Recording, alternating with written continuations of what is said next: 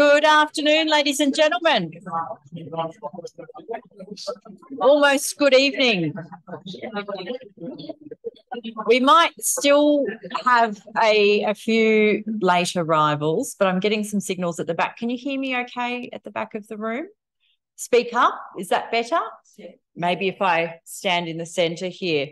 Good afternoon. It's my great pleasure to welcome you to the Australian Academy of the Humanities annual lecture. My name is Inga Davis and I'm the Executive Director of the Academy of the Humanities. I would like to start by acknowledging the Wurundjeri people, the owners of the country we're meeting on today. I extend my respects to elders past and present and emerging, and acknowledge the Aboriginal and Torres Strait Islanders people's experiences, knowledges and practices are intrinsic to Australia's national story and our shared future prosperity. The Academy of the Humanities is the national body for the humanities in Australia, championing the contribution that humanities, arts and culture make to our national life. We are one of 5 learned academies, and through our advisory and public engagement work, we demonstrate the importance of bringing ethical, historical, creative and cultural knowledge and experience to bear on issues that matter to our communities, our society, now and into the future. The Academy's annual lecture is one of the ways we share the breadth and depth of scholarship in the humanities and the impact and imaginative power of this work. During their term, the Academy President is invited to deliver the lecture on their research. Tonight, we have the pleasure from hearing from our Academy President, Emeritus Professor Lesley Head, an esteemed geographer specialising in human environmental and conceptual and material. Lesley was elected to the fellowship in 2004 and took up the role of president in November 2020. Her 3-year term comes to an end this November. Lesley, I heard some. Lesley is the Redmond Barry Distinguished Professor Emeritus at the University of Melbourne. She has contributed to international debates about relationships between society and nature, and her most recent research has been on the cultural dimensions of environmental issues, including climate change. Lesley held an ARC Laureate Fellowship at the University of Wollongong from 2009 to 2014, where she was Director of the Australian Centre for Cultural Environmental Research. She was King Carl XVI Visiting Professor in Environmental Science in Sweden from 2004 to 2006 and was awarded the prestigious Vega Medal of the Swedish Society for Anthropology and Geography in 2015. It is now my great pleasure to welcome Lesley to the stage to deliver her lecture, How Should We Conceptualise the Human in the Anthropocene World? Please welcome Lesley.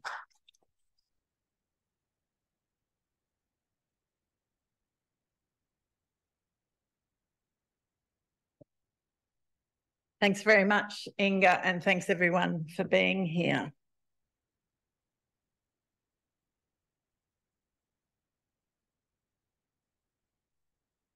This is the drain outside the Geography building in Bouverie Street, just to the south of us, just south of Grattan Street. It's built on top of the creek that ran through Melbourne Uni, just west of this building, then via Bouverie Street into Elizabeth Street before draining into the Yarra under the present Flinders Street station. Eels, a long-time food source and very important food source for the Wurundjeri, still migrate up and down the drains under Bouverie Street. So acknowledging that I work and that we meet this week on unceded Wurundjeri country, I also acknowledge that the Anthropocene concept has some deep colonial heritage, as I'll explain. In July this year, the Anthropocene Working Group of the International Commission on Stratigraphy announced that Canada's Crawford Lake would be nominated as the golden spike, marking the beginning of the Anthropocene, the geological epoch in which humanity has profoundly affected Earth and human activities have come to dominate many Earth surface processes. Sediments at the base of the waters in the limestone sinkhole preserve an undisturbed record of surrounding environmental conditions, including embedded contaminants such as fly ash from the burning of fossil fuels and traces of radioactive plutonium from atmospheric nuclear bomb testing.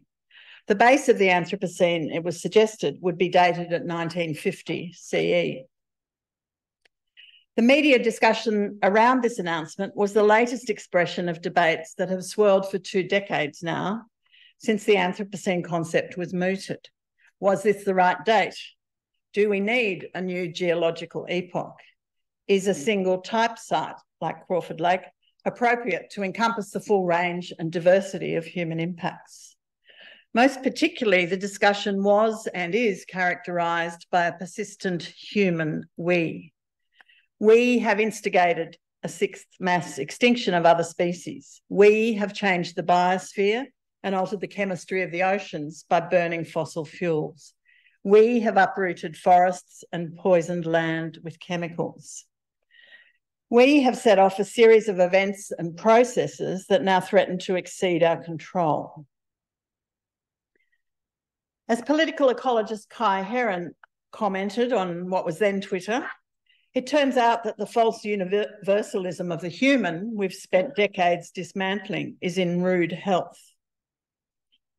So the Anthropocene concept contains many tensions and contradictions that it's my task to unravel this evening, some to dismantle, some to bring into clearer view and live with.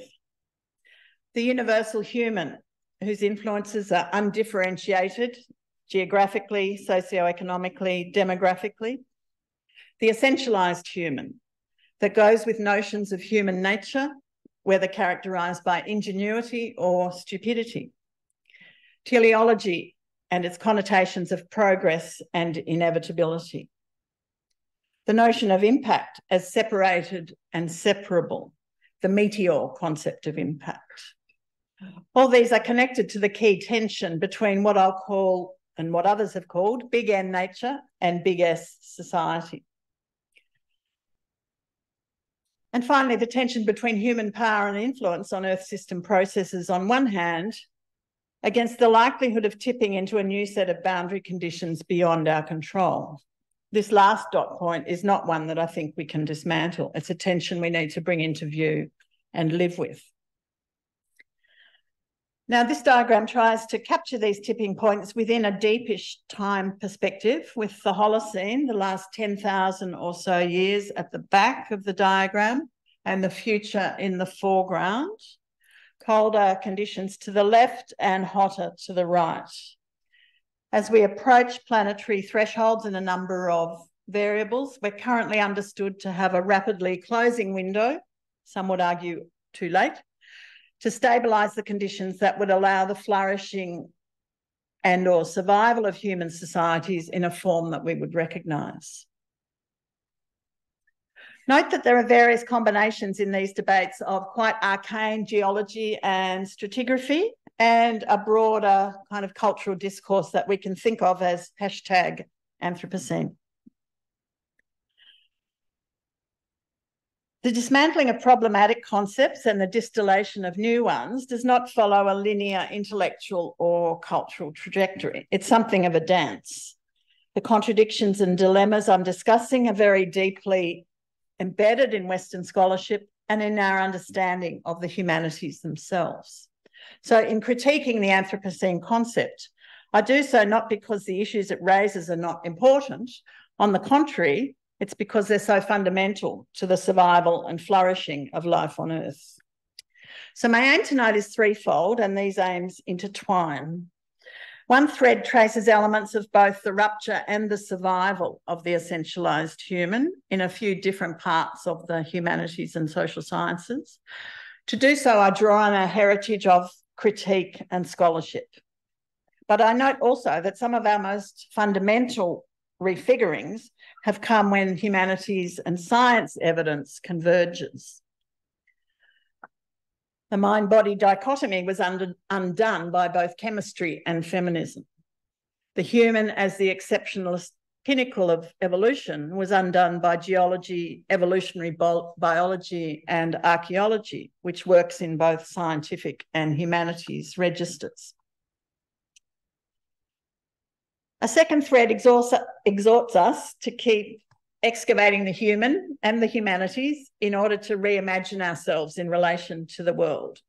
In my argument, this gives more hope, more traction on fundamental causes, and more political leverage.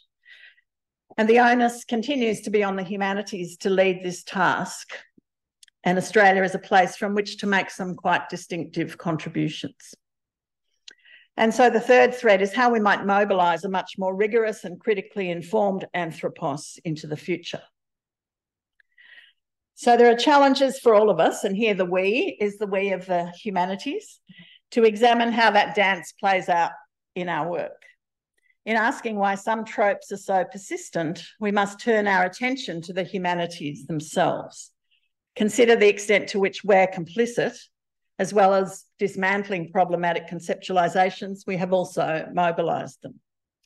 I include myself in this critique. As Academy President, I've at times found myself mobilising what we can think of as a strategic essentialism in the defence of the humanities. I've done it somewhat uneasily, but I've done it. Yet, as we know, critique of the human nature binary has been a feature of scholarship in the humanities and social sciences for more than 40 years now. There have been widespread attempts to unsettle and dismantle that binary, as well as necessary work in analysing its extraordinary resilience and embeddedness in our thinking and institutions. There are many eminent scholars who say it's unrealistic to expect that we can get away from dualistic views of the world, or that we might want to. I think it's always both, but that we can do better to understand and communicate the ways in which humans and what we call nature are always mutually embedded. So the human that I want to bring life to this evening is a figure of multiplicities and contingencies. My perspective is post-humanist in the sense defined by Juanita Sundberg, that it firstly refuses to treat the human as an ontological given, the privileged, if not the only actor of consequence. We must understand questions of difference and distinction as empirically open questions, ripe for our most thorough scholarly efforts, rather than assume them in advance.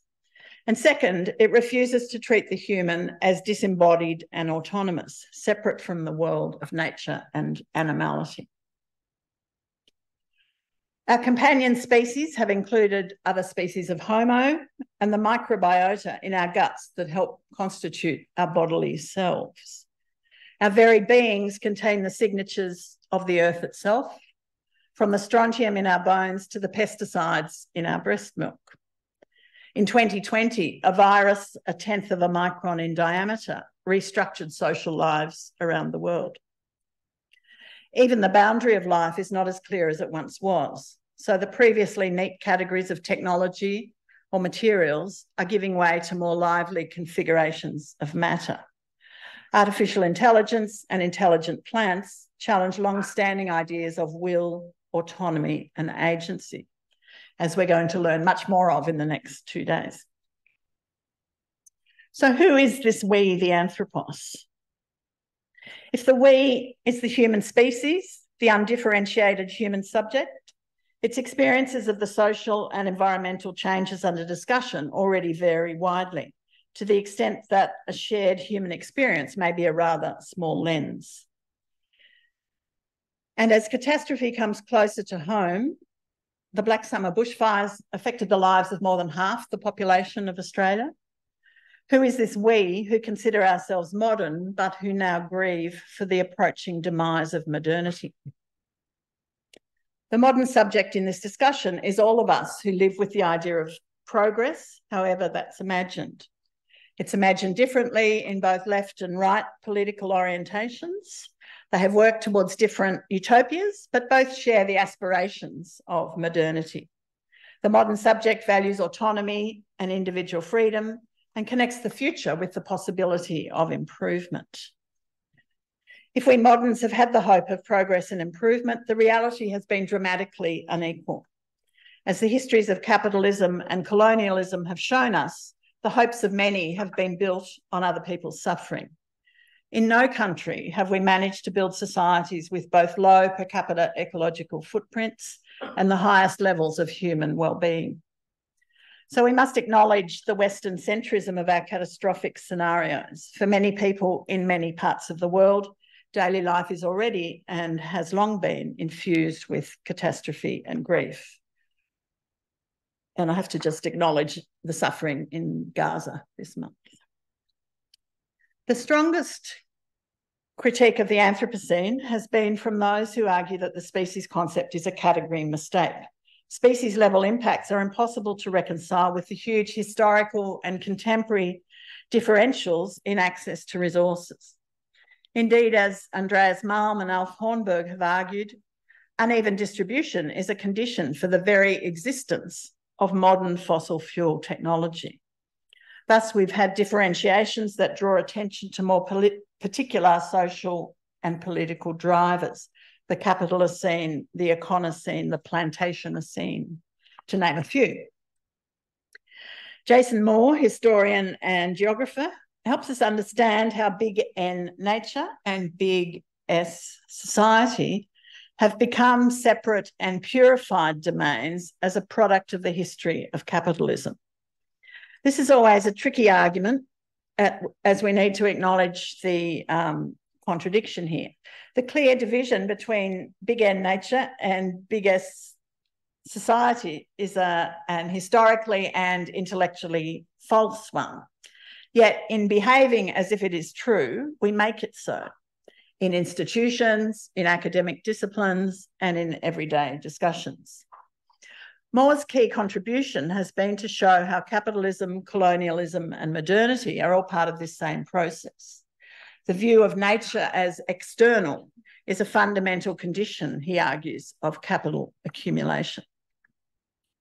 That accumulation depended and continues to depend on what he calls the four cheaps: labour power, food, energy, and raw materials. Colonies provided new frontiers of cheap labour and raw materials, relegating that labour, slaves and indigenous peoples, to the domain of nature made the violence of modernity more palatable. In a somewhat hopeful vein, Moore's view is that capitalism is in its death throes because it's running out of these cheaps. Now, without getting too far into the contested areas of when the Anthropocene started, and that's a whole other debate, I find this colonial date, let's say 1492 or the long 16th century, most convincing. It has support in the sciences as well, particularly through the work of Simon Lewis and Mark Maslin. Importantly, it's convincing because of what it tells us about the very specific underlying drivers of colonial capital. Indigenous scholars have built their own critique of the totalising dimensions of the Anthropocene. Heather Davis and Red River Métis scholar Zoe Todd have argued the species-level approach of the Anthropocene inadvertently and unintentionally signals our argument that the Anthropocene, as the extension and enactment of colonial logic, systematically erases difference. Potawatomi philosopher Carl Powers White goes further and talks about an enfolding of time, arguing that Indigenous peoples are living in our ancestors' dystopia. In the Anthropocene, then, some Indigenous peoples already inhabit what our ancestors would have likely characterised as a dystopian future. For White, the disruption of the present is just part of the disruption of the settler. If there is something different about the current dystopia than what his ancestors experienced with colonialism, it would be the additional disruptor of climate change. And Munanjali and South Sea Islander scholar Chelsea Watego is more succinct, rejecting the mirage of progress towards the future in her injunction to mob to fuck hope, be sovereign.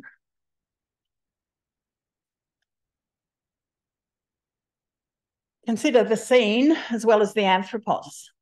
The long evolutionary path, mobilising stone tools and manipulating fire, is a common trope in the standard geological Anthropocene narrative. I think this is more by default than design, as scientists have sought a communications hook for a complex narrative. But the default, of course, reverts to deeply embedded assumptions. The default is no accident. The linear view of history and prehistory structures the dominant modes of visual representation, timelines and stratigraphic diagrams. The result is a teleological view of human history in which the negative outcome seems inevitable, a visual trajectory further reinforced by the many exponential curves that characterise the singular Anthropocene. I'm sure you've all seen versions of this diagram that show exponential increase in a number of different indicators over the last few centuries. The shape of this view of history is similar to these curves, which, again, I'm sure you're all familiar with versions of these in a view of evolution. So what I want to draw attention to now, however, is the multiple and differentiated, or how the multiple and differentiated figurations of the human are pervading archaeological time. The unitary model of human evolution, in which Homo sapiens is the last, so far, of many ancestors standing, is a well-established cultural trope. But it's quite wrong against the evidence provided by new archaeological and DNA discoveries. These include, for example, the findings that Neanderthals contributed between 1% and 4% of contemporary European and Asian nuclear DNA, and that a genetically different population, dubbed the Denisovans, was living in Siberia at times contemporaneous with both. Now, my focus here is not what this means for the specifics of the human migration story, fascinating as that is. Given the rapid pace of research, the specifics of any part of this story are likely to change considerably in the next few decades. So, for example, we had a decade or so ago the mooted coexistence of Homo sapiens and Homo floresiensis in Flores, much discussed, but evidence which no longer holds. But rather, it's on the way the unitary and progressivist model of human evolution is being broken down. Catherine Youssef goes so far as to argue that these recent discoveries have reconceptualised humanity as interspecies. We increasingly have a picture of hominin evolution as temporally, sexually, and geographically differentiated in their migration and forms of territorialisation. Among many works of history, anthropology, and history and philosophy of science that critique universalist, essentialist, and Western claims about humanity's past, I point to the 2020 volume edited by Australian archaeologists Martin Poore and Jacqueline Matthews. They note the tension between human unity and universality on the one hand, and local cultural variability and difference on the other. Drawing on Mizia Landau's and Victor Stokowski's older work on narratives, they argue that the building blocks of the modern Western ontology, including environmental determinism and individualism, among others, have structured recent views of so-called modern human origins in a problematic and universalising fashion. An important element in Landau's analysis was the hero narrative, which presents human evolution as a mastery of successive challenges leading towards an ultimate goal. Invariably, the latter is Western civilization. Now, care is needed here, of course, of universalist claims about disciplines. Poore and Matthews are critiquing the failure of their own discipline, archaeology, to come to terms with some of its own significant theoretical and empirical developments. We can see something of the same trends in the debate over the origins of modern human behaviour. On the basis of their detailed review of the archaeological evidence published this year, Eleanor Skerry and Manuel Will argue that decades of scientific research have continuously failed to find a discrete threshold for a complete modernity package, and the concept is theoretically obsolete. The emerging pattern of behavioural complexity, from the Middle Stone Age conforms to an intricate mosaic characterised by spatially discrete, temporally variable, and historically contingent trajectories. So Poore and Matthews argue that these evolutionary perspectives almost necessarily create a progressive understanding of human history that's characterised by a movement out of or emancipation from nature. Here they connect to Kay Anderson's important and detailed work on historicising the human and humanism. She argues we need to historicise the construction and maintenance of humanism much more than we do, rather than glossing 400 or so years of no change since the Enlightenment. The we that Anderson is talking about, and that I again invoke here, is the collective we of the humanities. In her 2018 paper in Environmental Humanities, Anderson, writing then with Colin Perrin, argues that we've too easily equated human exceptionalism with a theological perspective, and thus thinking that we've moved beyond it. They show, in contrast, how human exceptionalism has persisted beyond Christian and Cartesian notions of the mind-body dualism, through and into the historicity of a human defined by physicality, walking upright, large-brained, two-handed, as drawn from archaeological and evolutionary evidence. These categories and concepts are not separate from colonial history, but inextricably entwined with them. As Catherine Youssef notes in her 2021 paper on the Inhumanities, both Anthropocene studies and the environmental humanities have a tendency to disregard the historical colonial geographies that materially delivered humanism and its structures of thought. These structures of thought, including the human and its others, and in parallel, the discourse of nature and its others. So Anderson and Perrin's injunction to keep historicising our categories also applies to the idea of the Anthropocene and its precursors.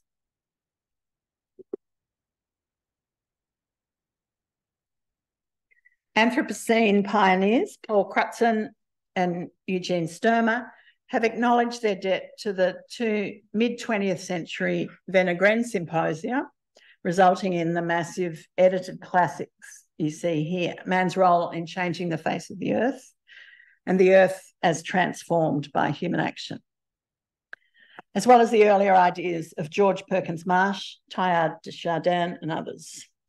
Michael Simpson has identified 3 Eurocentric themes in these works that also flow into key Anthropocene texts. The narrative about the gradual progression of human cultures through different stages of advancement and development. The contention that at some stage along this trajectory of human development, human cultures step out of a state of nature or savagery and into a state of civilization. These states of savagery and civilization are distinguished by society's relationship to the non-human world.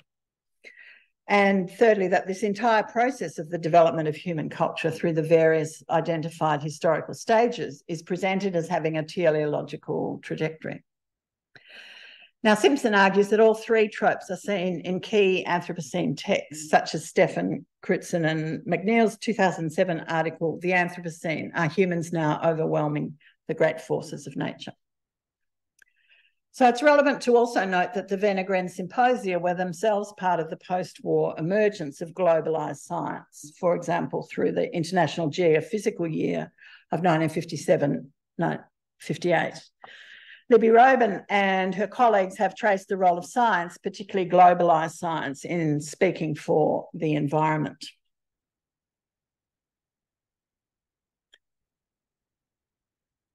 So I've shown how the Anthropocene has much more in common with colonial constructions of humanity than is often acknowledged. It's less a radical reconfiguration than a reinscription of long-standing views about human separateness from and transcendence out of nature. While we consider the important role for the humanities in leading these conversations and helping think otherwise, it's worth reminding ourselves of the distinctiveness of Australian contributions in these discussions. Some of these are old stories, some are new. By the way, this slide was thrown up automatically in the PowerPoint designer when I typed the heading. So I decided to go with it because it shows something about the dominant tropes. The Australian colonial encounter collided with and helped reconfigure the emerging understanding of the human. As Anderson shows, the humanist evidence of the human in Western European thought was thrown into crisis in the early to mid-1800s in confrontation with radically divergent modes of life in far-flung places. Specifically, the encounter with Indigenous Australians exposed the fragility of a power base that staked its logic in the idea of human separateness from nature. Australian archaeologists have long grappled with the fact that Northern Hemisphere periodisation, such as Neolithic and Paleolithic, do not work in the Australian context. Australian archaeology in the last decades of the 20th century characterised its contribution as unsettling the myth of an unchanging people in an unchanging land. The long history of cultural fire, evident in the environmental record of Australia, challenged Northern Hemisphere frameworks of vegetation succession, the ecological equivalent of the progressivist views of human evolution. Much of that fire now goes by the name cultural burning, and a variety of sources continue to contribute to our understanding of it, from the historical and anthropological records of Indigenous lifeways to contemporary Indigenous knowledge and governance. We've identified that environmental appreciation, as well as destruction, is deeply embedded in settler Australian culture, from early colonial aesthetics to contemporary backyard gardens. As historian Andrea Gaynor implied in her review of Tim Bonahady's Colonial Earth, we can't comfort ourselves with the conceit that we are more environmentally aligned than our colonial forebears. Love is not enough. The upshot is that environmental appreciation is not enough. Beyond experiencing and declaring our love of particular places and species, we also need to understand the deep and enduring nature of the threats we pose to them and to organise alternatives to our destructive economy and culture.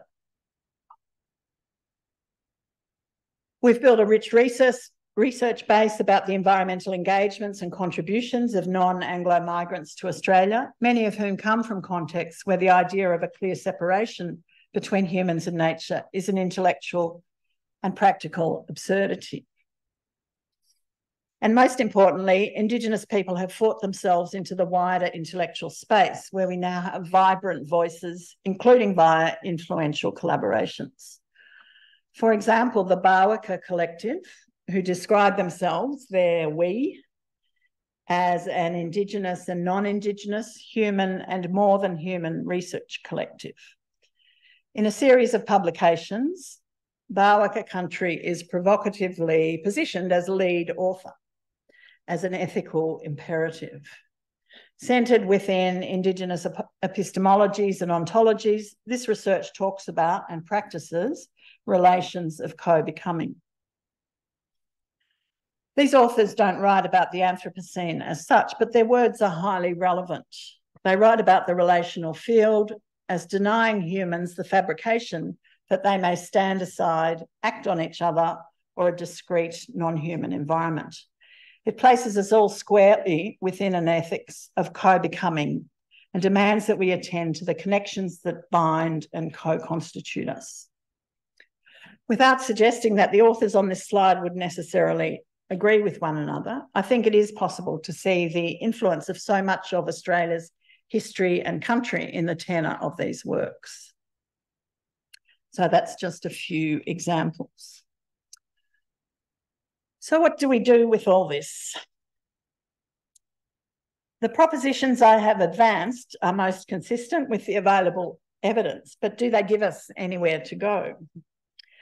So I want to summarise this using two verbs, refuse and regenerate. What if we refuse to reproduce the divide that is so complicit in our problems? Big N nature, big S society. What if the site of our intellectual activism is changing ideas, changing how we name and discuss the relations that give and receive life? It can often feel as though we don't have time to do this, to keep working on the big conceptual issues. I'm often asking myself, is this the most effective thing I could be doing? But the depth of the cultural change required means that this particular work has never been more important. What is the best way to refuse? To point it out when we see it, to show the history embedded in many of our institutions, policies, frameworks, cultures, and scientific endeavours, including environmental ones. Better understanding of the causal mechanisms and drivers of what we call the Anthropocene helps us to act more effectively. If the problem is the species level anthropos, what can we do except get rid of ourselves or the ones we designate as other? If the driver is not population per se, but the destructive system of colonial capitalism, we designate a different enemy. How to regenerate? Because our understandings of the world are materially constituted in situated ways, they can also be reconstituted differently. What stands for human has changed over time. Relations can solidify into particular forms and processes and endure over evolutionary and shorter timescales. They can also be disrupted, fall apart, and be reconfigured. We are not a single species in terms of climate and environmental impacts and responsibility. That is a category mistake. We can create a more open and contingent human for the Anthropocene, one or many who can act restoratively and collectively and collaboratively rather than destructively. We can find space for a regenerative and restorative human presence, not just a destructive one. Our work can make visible many already existing regenerative alternatives, existing in a rich variety of cultural contexts. Some of this research into the everyday in ways that complicate it. Some of it is in partnerships with different communities with whom we research and act and have impact. Relational concepts of agency help us to articulate diverse locations of generative political action that can create traction in the same direction. This might complicate the field of view, but it also helps us imagine more diverse points of intervention. There's lots of different types of work to be done. So it's in simultaneously refusing and regenerating that we, both the we of the humanities and the we of the wider world that we serve, can bring our best possible collective futures into being. Thank you very much.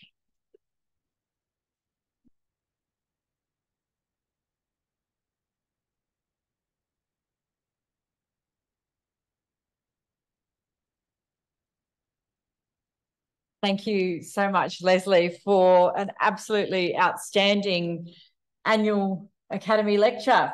Thank you.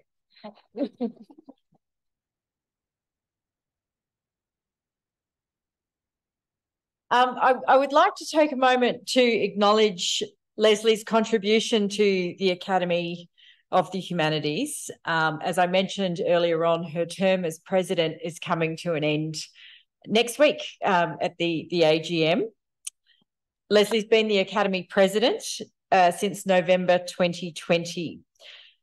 She's provided exceptional leadership throughout this time. She has steered the Academy through the global pandemic, through a raft of changes coming with a new federal government, and a raft of policy submissions.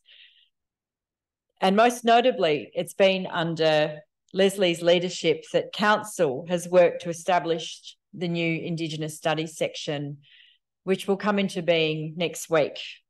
It's a significant milestone for all of us, and it's one that we're incredibly proud of, and we are thankful to you for your leadership and guidance in getting this over the line. So please do join me in once again acknowledging Lesley's contribution to the Academy as president. There will be further accolades at dinner tomorrow night, much to Lesley's dismay, and also another round of applause for this evening's lecture. Thank you, Lesley.